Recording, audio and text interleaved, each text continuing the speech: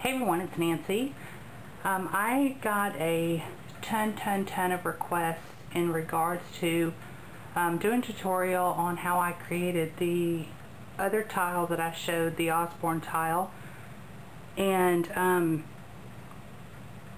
the technique really is, I've seen, I think, Rach do it, but I got the idea from the Tim Holtz Compendium 2 book. He calls it Riveted Patchwork. It's here. When he does it, he uses the alcohol inks to cover it, but to colorize that, you can see probably here the finished product. But I did that with the first one that I did. I just did a small piece, you know, a tag, just to try it out. And I really liked it, but I wanted more of a grungy feel, I guess, and I needed to do it on a large scale, and that would take a lot of alcohol ink. So I decided to do like the black wash over it. So just to talk about a couple of the things that I used before I take you into the video of making this. I did record, I'd say about 90%, but like when I was covering the tile in the foil, I didn't record all of that because it's kind of tedious and boring, and I didn't want to, you know, make you sit through that part. So as far as for the alphabets that I use the Tim Holtz alphabets. They used to sell these at Michael's. I'm not sure if they still do, but I think you can get this at Tuesday Morning. I think they were finding these. I really don't remember. I don't have one of those stores here. I also used the Quick Cuts, the metal sheets. These are 6 by 12, and I cut these down into smaller pieces. I had people ask me, well, can't you use plumber's tape? You can. However, this metal is a little thicker, so when I am embossing and going around the pieces, it doesn't tear. When I used the plumber's tape, it was tearing. When I used the one with the Ranger, it tore. The one by Ranger, it tore a lot. So, you know, it's just going to be your preference what you have. This was hard to find. I actually went to 5 stores before I finally found more of this. So, but there is a tape, you know, the foil tape that you can use by plumbers, or one that I have, which I don't know if you'll be able to see the brand here, but this is for heating and air. This isn't a plumber's tape, so it's almost as thick as the Quick Cuts one. So if you can find this, then you can use this. I did try it on some of this and it did work.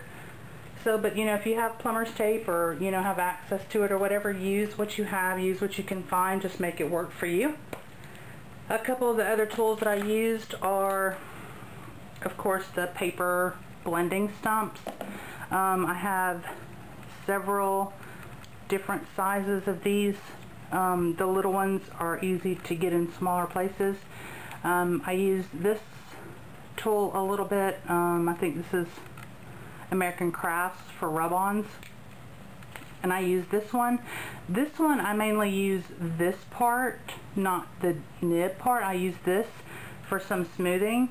I also use small brayer, and the other tools I use, which for metalworking make life a lot easier, is this set right here.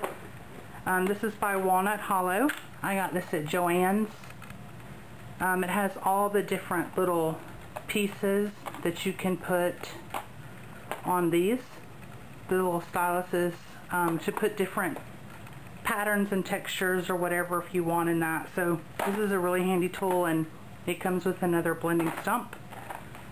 And to be honest, this runs like $30. I've seen it at Joann's and Hobby Lobby, but I got this on clearance for $5.97, I think, a few weeks ago. So check your Joann's and see. You can also buy these. You know, if you don't want the whole set, you can get these, and I think these were on clearance, I think, for $2.97. So it gives you 3 options per package, and these are different than what's in the other ones, so that's why I went ahead and got them. So, but You can use die cuts. There's burlap under here. There's that sequin remnants in here. There's a Sizzix die cut. There's the Tim Holtz deers. There's a dragonfly metal piece. There's a key, Tim Holtz clock, gears. Whatever you can use under here, under the foil. With the die cuts, if you use a really thick chipboard, it leaves a really nice impression. If you're using just like cardstock, you might want to do a couple of layers together and then put them down.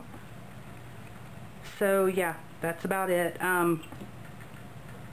Like I said, I recorded most of the making of this, and I hope you enjoy it. If you have any questions, let me know. Thanks for watching.